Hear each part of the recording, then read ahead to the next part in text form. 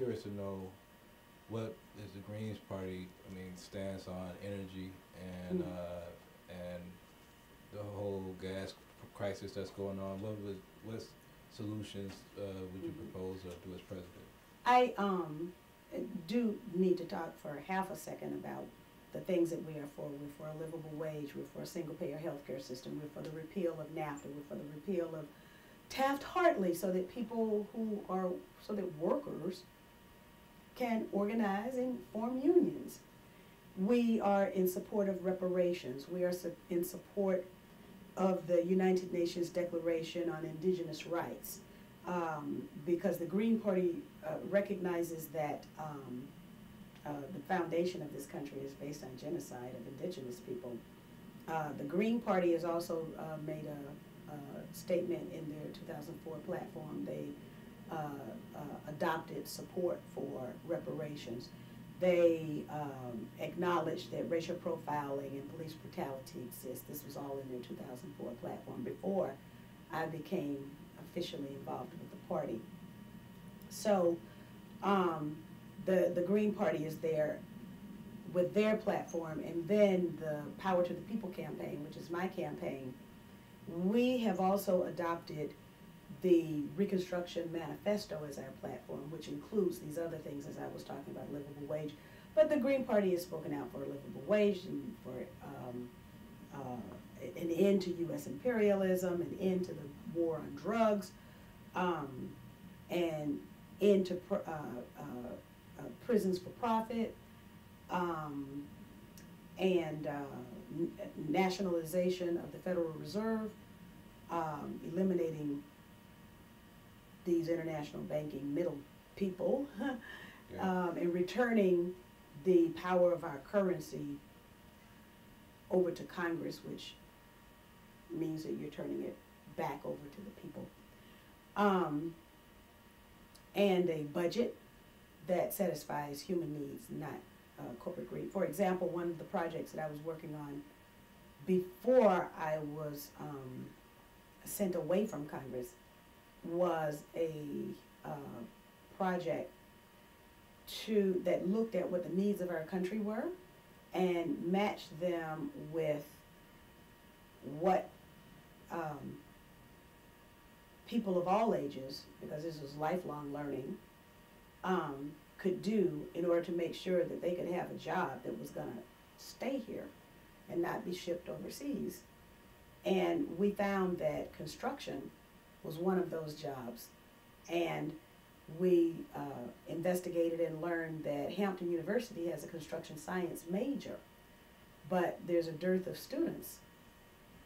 We approached the building trades union, which has a 6-year program that provides a journeyman certificate that is internationally recognized in all of the building trades.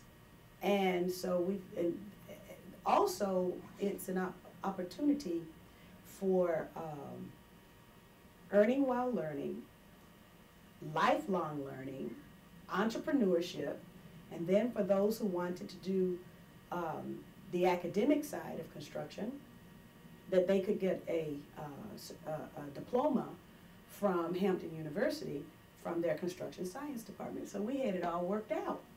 And we gained the support of the labor unions. We gained the support of faith-based organizations because, of course, you know, a 6-year program is a very long time. And so sometimes people need support, and they need help, they need encouragement.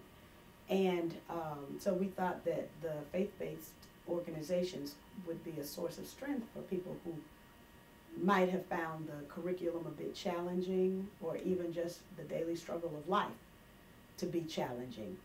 And we put this concept all together and actually had people begin, even though we wanted to get federal funding for it and we wanted to have pilot projects all over the country. Now that's what I was working on, but that idea is gone now because I'm not in Congress any longer.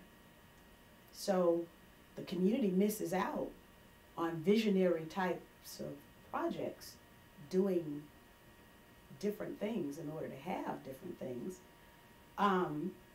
because I'm not there any longer.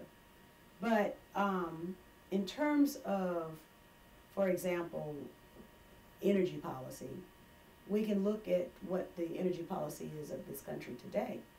It is war and theft. Theft of the natural resources as best as can be had, particularly on the African continent, and war every place else. That's not an energy policy at all.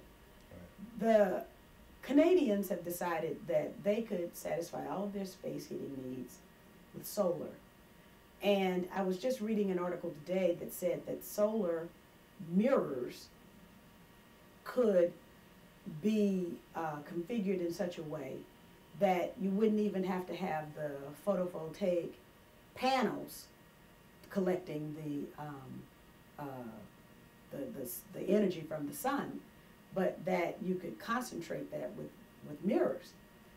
And wouldn't it be wonderful if every home in our country, every building in our country had no heating bill because they received their warmth from the sun? It's possible, but you won't get it if you keep doing the same old thing. You got to do something different in order to get something different. Right now, the energy, we've got problems with our national forests and being clear cut, and we've got climate change. The clear cutting of the national forests, aside from the value of having habitat for nature's gifts, but trees store carbon. And when you cut them, then you have no more storage and you're releasing that carbon. So it doesn't make good sense in the environment that we're in now to cut trees, but I've noticed that we're cutting trees along the interstate, we're cutting trees. And so protecting our national forests is one piece of legislation that I had introduced when I was in the Congress a long time ago. It wasn't a Green Party initiative, it was a green initiative, and now we know it makes a lot of sense.